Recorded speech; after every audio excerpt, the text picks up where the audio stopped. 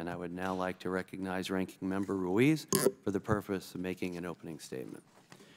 Thank you, Mr. Chairman. Today's hearing is on a topic of critical importance to our national security and our public health.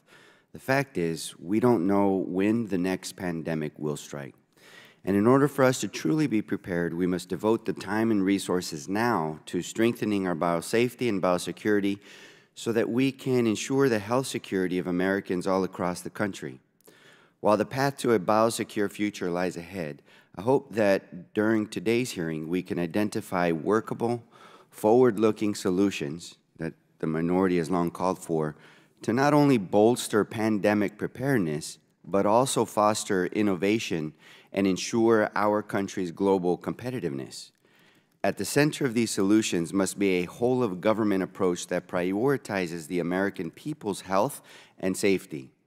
In the wake of the COVID-19 pandemic, our nation has taken important steps forward in advancing this approach with targeted investments in pandemic prevention, refined policies to promote biological risk management, and informed recommendations to improve overall biosafety and biosecurity. In fact, last year's Consolidated Appropriations Act included robust funding for the Biomedical Advanced Research and Development Authority to develop countermeasures in response to public health emergencies and biological threats. At the behest of congressional Democrats, the Consolidated Appropriations Act also worked to address public health threats in biomedical research and improve oversight of research involving select agents. Compounding this work are the National Science Advisory Board for Biosecurity's recommendations to strengthen existing oversight of research that raises biosafety and biosecurity concerns. Released this March after Secretary Becerra tasked the NSABB to evaluate our nation's biosecurity and biosafety frameworks, these recommendations demonstrate a sound start for enhanced biosafety and biosecurity standards here in the United States. These are all promising steps forward, and I look forward to discussing them in more detail here today. However, it's important to note that our work to enhance biosafety and biosecurity cannot and should not end here. Risks to our national security do not end within our borders.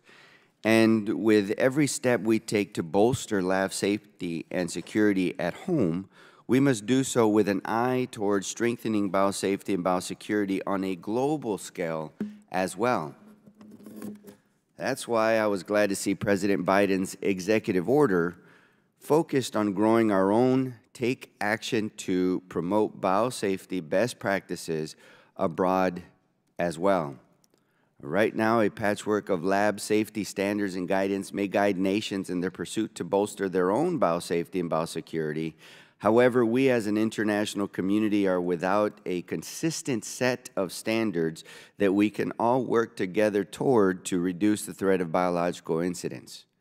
There is no simple solution to how we can achieve this goal, and every day emerging technologies further complicate our work.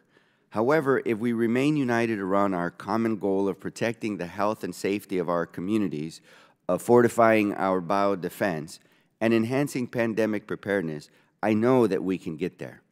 We have the distinct opportunity right now to make a positive change with constructive policy that improves people's lives and prevents a future disaster. I hope that today's discussion moves us closer to that vision that bolsters biosafety, enhances biosecurity, and in turn fortifies our national health security for generations to come. Thank you, Mr. Chairman. I yield back.